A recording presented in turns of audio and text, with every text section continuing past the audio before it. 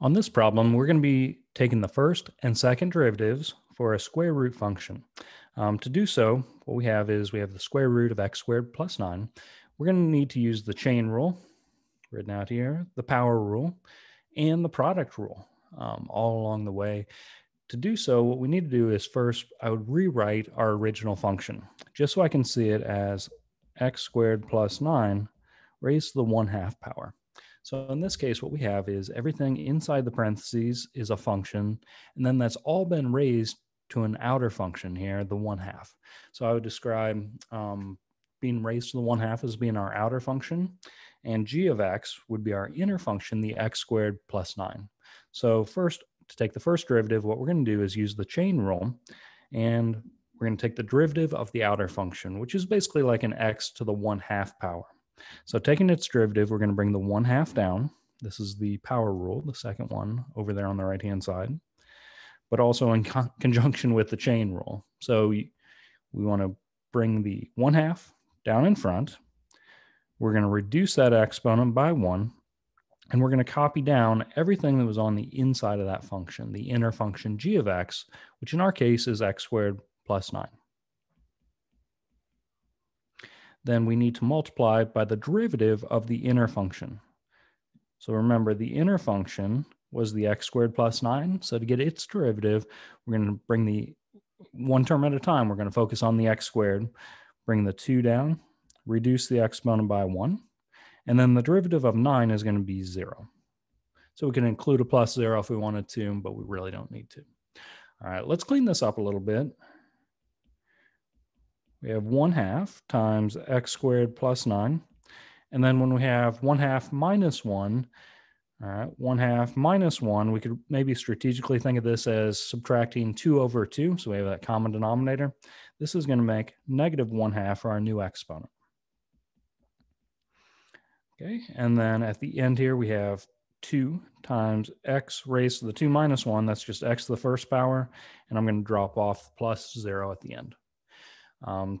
We can clean this up just a little bit more if we kind of see, well, we have 1/2 and we have 2 being multiplied. 1/2 times 2 is going to make 1. And I'm going to go ahead and move our x out in front. So this x that was at the end, I'm going to go ahead and put it in front, just personal preference. Then we still have x squared plus 9 raised to the negative 1/2 power.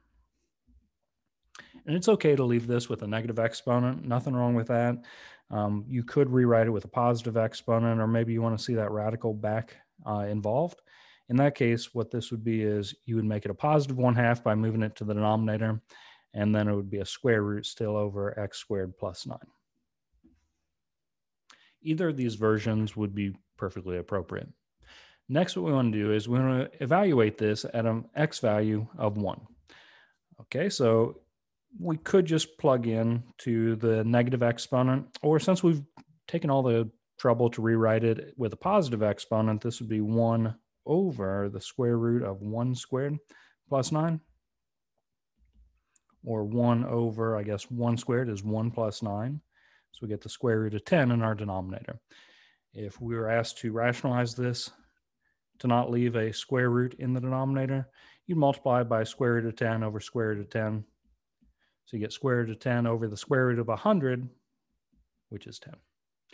All right. If you're allowed a calculator to do these, you could use the negative exponent variety of this just as well. And you would be getting 0.3162, etc. All right. In this case, because we were taking the first derivative, and when we plugged in a 1, we got a positive value coming out. What that tells us about the graph is this graph is increasing at an x value of 1. All right, for our second derivative, what I would probably do is go back to this first version of our first derivative. And we'll take the derivative of that, but you'll notice that we have two things multiplied together. It's x multiplied by that set of parentheses. That's going to push us towards using the product rule to take the derivative. Within that, we also need to take we're going to need the chain rule and power rule as we go through as well. So I'm going to try to list this out as we do it. I'm going to visualize the x as being my f function from our definition over here with two functions multiplied together. and then the x squared plus 9 all raised to the 1/2 power as being our g function. Again, back to the product rule, how it's written out. When I do these, I usually try to take my time and list out, okay, I need f prime times g plus f, when you leave it alone, times g prime. So we'll try to take it one step at a time.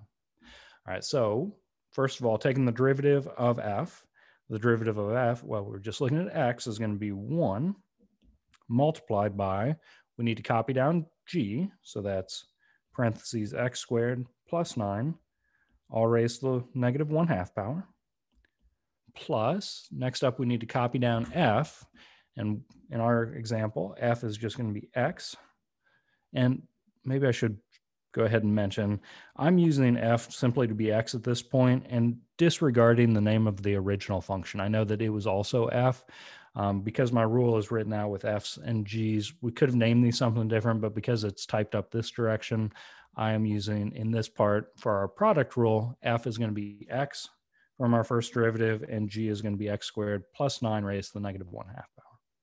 All right, so we need the derivative of g, so that's going to be the chain rule. So we're going to bring the negative 1/2 down in front. You're going to copy down the inner function, the x squared plus 9. You're going to reduce the exponent by 1, so negative 1/2 minus 1 more makes negative 3/2. And then we need to multiply by the derivative of the inner function. So the inner function x squared plus 9 is going to be 2x plus 0. Maybe I'll put one more set of parentheses to designate the closing off that set. All right, kind of a messy looking second derivative, so maybe we can clean this up a little bit. This is going to be x squared plus 9 raised to the negative 1/2 power. The multiplying by 1 out in front doesn't change much. Let me see, we have negative 1/2 times 2, and really that's going to be a 2x in that last set of parentheses. So negative 1/2 times 2 can make a negative out in front of the whole thing. Then we have x times another x at the end here. What that can do for us is that'll give us an x squared. And then the part we haven't dealt with is that set of parentheses, the x squared plus 9 raised to the negative 3/2 power. All right, that's our second derivative. We could rewrite it so you can see all positive exponents, but typically negative exponents are perfectly fine to leave your answers that way. All right, the last thing we'd like to do on this, and I'm just going to use the negative exponents and plug in to my calculator, is I'm going to put 1 in for each of the x's. So we have 1 squared plus 9 raised to the negative 1/2 power minus 1 squared times 1 squared plus 9 raised to the negative 3/2 power. So really this is 10 to the negative 1/2 power. You can simplify down a little bit if that makes it easier to punch it into the calculator. Minus the 1 squared becomes a 1 out in front, so I'm going to drop that off. 1 squared plus 9, again, makes 10 to the negative 3/2 power. This shouldn't be too bad to get into our calculator. So I think I got approximately 0.2846 ... All right, the important thing here to note about what this is going to tell us about our graph, though, is we plugged a 1 into our second derivative. It came out being positive. So because it came out being positive, it's going to mean the graph is concave up at an x value of 1. If that had come up to be a negative after we input a 1 into the second derivative, that would mean it's concave down for that right at that value, x equals 1 on our graph. All right, this was kind of an involved problem. I hope it helps you get through this. I hope we could follow along as we went through it. Good luck to you.